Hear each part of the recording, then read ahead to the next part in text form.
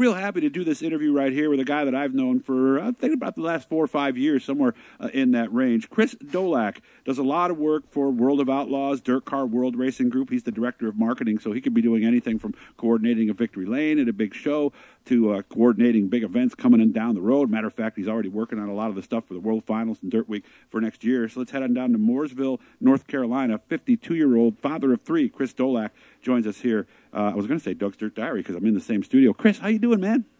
I'm good, Doug. How are you doing tonight? Doing very well. If you want to see a quick thing with Chris, go back to an interview. I tagged him in it from Super Dirt Week. It was my last lap around Oswego, and I got a chance to actually talk to him on the camera. I was watching some of the stuff Chris has been doing. It was just a little over 2 years ago that he came about as close as you can get to not being here today. I read what you wrote, man. It was really nice. You really are thankful to be here, aren't you, Chris? I'm extremely thankful to be here. Yeah, I after a little over 2.5 years of hoping and praying that things are going the right way, and a lot of checkups in the middle of battling a non-Hodgkin's lymphoma deal. Just got the Christmas gift this past week of doctors saying I'm clear and good to go, and and some of that, as you go along the process, you kind of, you'll know, you can kind of tell now, listen to your body and whatnot. But the one that got me was when he said there was a less than 3% chance of it coming back. That wasn't a phrase that I was expecting to hear in that meeting in the exam room last week. So that was pretty good to hear.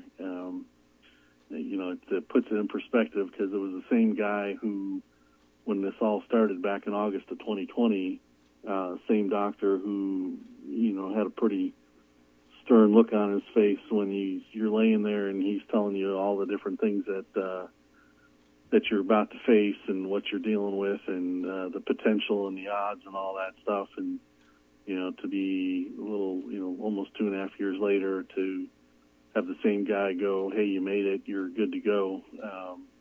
It's hard to put that into words. So I'm, obviously very thankful, and we talked about before. I've kind of shared the journey along the way. Just, I think it's been as therapeutic for me as somewhat of a journalist to be able to kind of detail as I've gone along, just to put it out there. And along the way, I've gotten a lot of calls and comments and texts and messages and things from people who are either dealing with the same thing or something similar, or just learned that they had it or whatever, and being able to offer up whatever experience I can. It's usually these things are different for everybody. It's not usually 100% the same, but the what they're about to go through is not too far different in some cases. So if I can offer up any sort of advice on do this, don't do that, drink the orange stuff, not the grape stuff. If you can do that, you can at least make it a little bit better for somebody, I hope. Yeah, and there's a lot of people out there for various reasons that are dealing with a multitude of situations. And maybe some of you who are listening right now, what advice would you give to them? Because you have good and bad days. There's just no way around it, is it, Chris? No, so like I said, well, I'll start with this. The main thing and it's probably the hardest thing to do, because you can just, you got to try to force yourself to stay positive.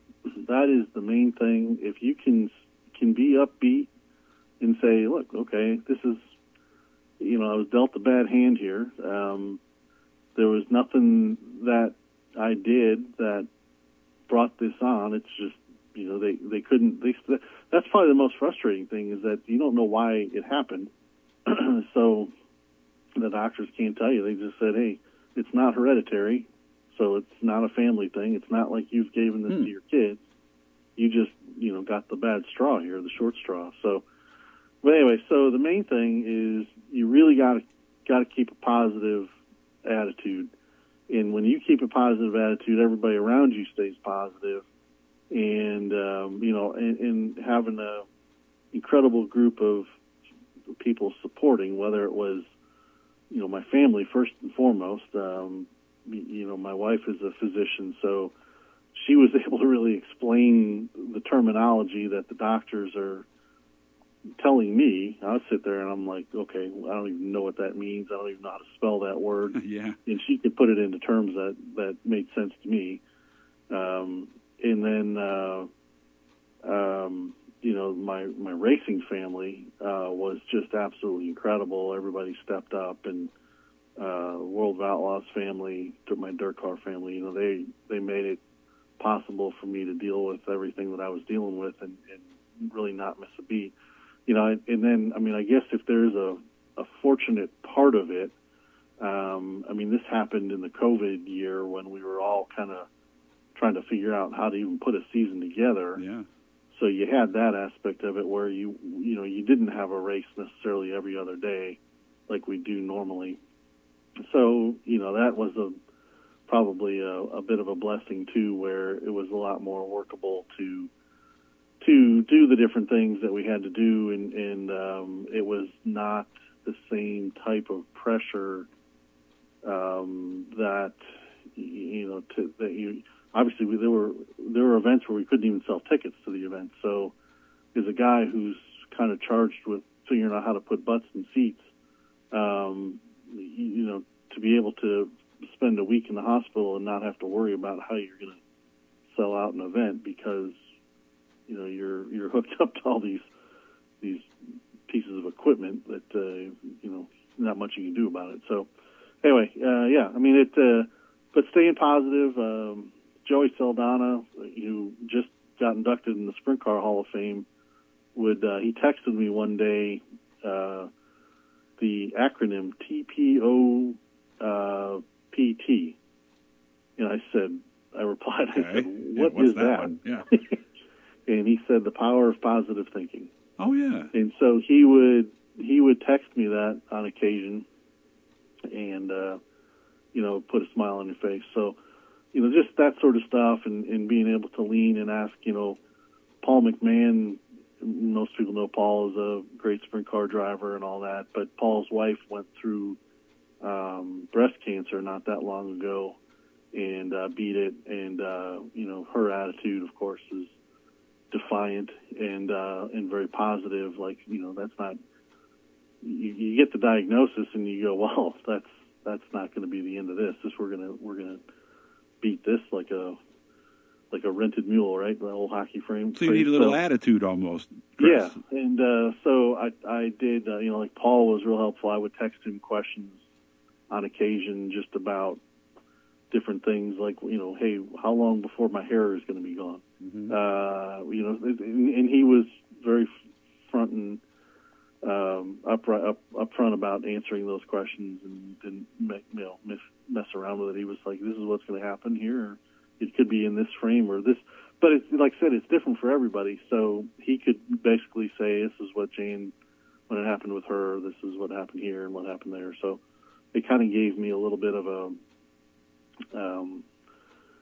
somebody I could just at least bounce a few things off of as I was going through it. Yeah, fresh from the trenches and knew what to say. Yeah, just for guidance, just to kind of know, like, okay, what's going to happen next, or what could potentially happen next. But the crazy part of my deal, the initial tumor that, or not the initial one, the last tumor, it turned out there were 4.